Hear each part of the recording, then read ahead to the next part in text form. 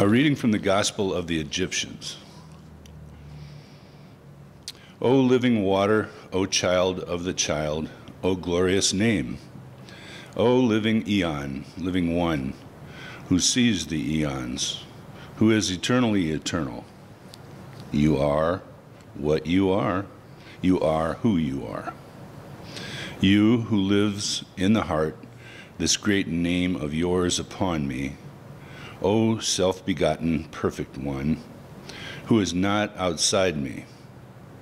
I see you, O you who are visible to everyone.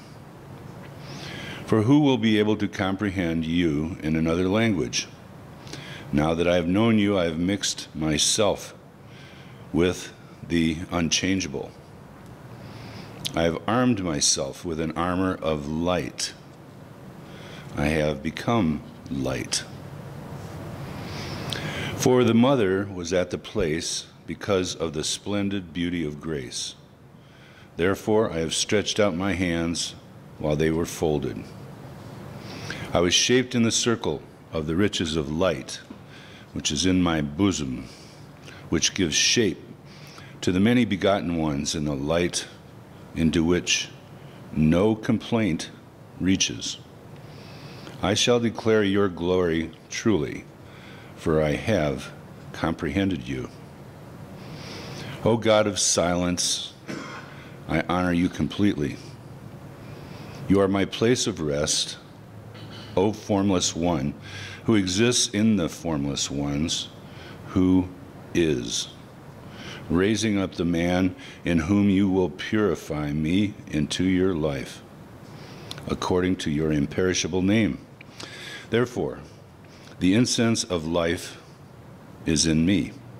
I mixed it with water, after the model of the archons, in order that I may live with you in peace of the holy ones. You who are really, truly forever.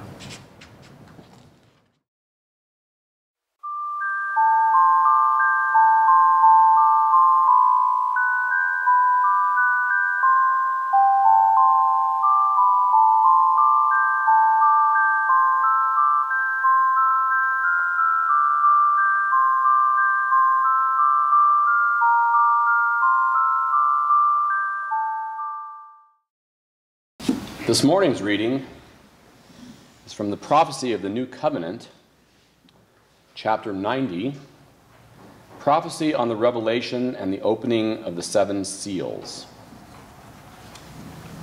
On the first Sunday following Epiphany, the man vowed to God went in company with the companions of the way to the sanctuary in the wilderness regions of the desert to greet the image and the word of God manifest at sunrise. And the clerical community was gifted by God's grace, manifest to the congregation at the Cosolargy, where they all did partake of God's true Eucharist of the Second Advent. Afterwards they assembled together to give thanks in a communion service of bread and water. Following the liturgical services, the man went to a hilltop to contemplate the events of their vigil of prayer and thanksgiving. And the voice born of heaven came to him in the loving spirit of Jamil. God will not conceal himself henceforth. God has come down from heaven to speak to men in the light of his image. By his word, they may know that his judgments, statutes, laws, and doctrines are good. He has given them spiritual bread from heaven to eat, the image of his being, and the spiritual truth from heaven to drink, the word of his being. Let all dedicate themselves to God and turn from the world and its ways. Let the righteous who may be far from God look upon the image of his countenance and hold to the way, lest they be judged with the wicked. No nation, no person can ignore God's judgment, a judgment that is just and right and illuminates the whole universe. The righteous have prayed for this judgment. The wicked disbelieve it, but none should fear it. The races of the earth, being mortal, are cursed from the womb. They are under the powers of darkness, who first turned their ancestors away from God. But now with the appearance of God's image and word, the righteous may turn to God's mercy and rejoice in their salvation.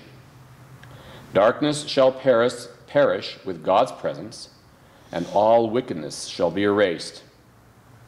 Therefore let the nations and peoples of the earth return to God's way, for he shall recover the remnant of those who love him, the living who are on earth, and all the spirits of the universe of being who have awaited his coming, and with it their rescue from darkness.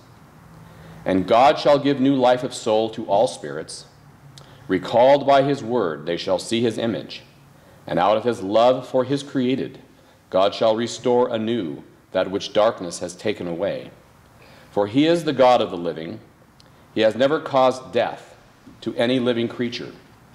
Within the womb of his being, God will conceive new life for the righteous spirits who love him, and they shall be born as new souls created in God's image and filled with his word.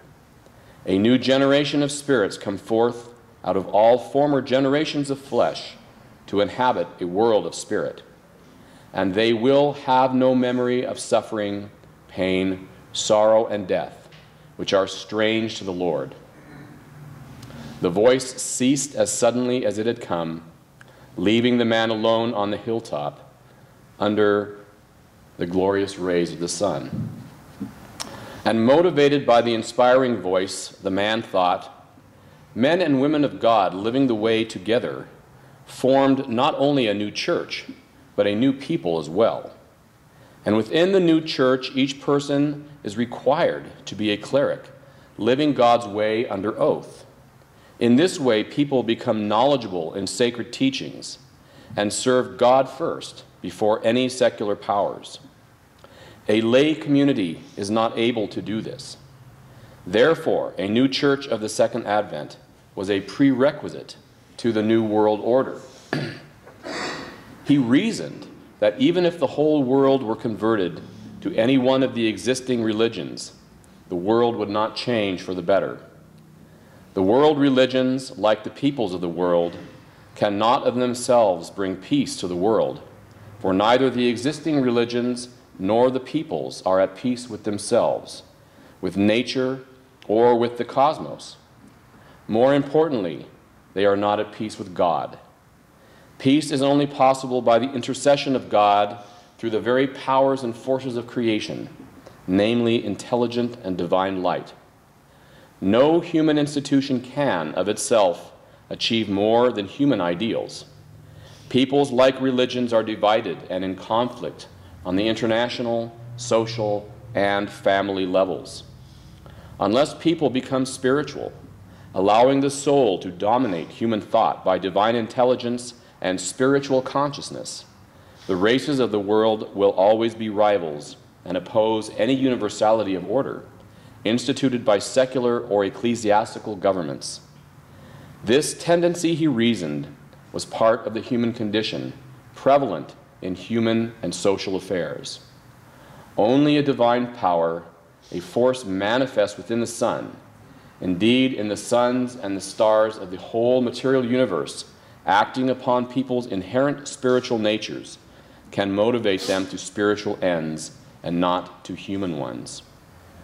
With the coming of God's divine light, that is his image and word, filling all of creation, physical and spiritual, a light endowed with divine reason, the human family must turn to that motivating power and force by living the way within a structured institution inspired of heaven.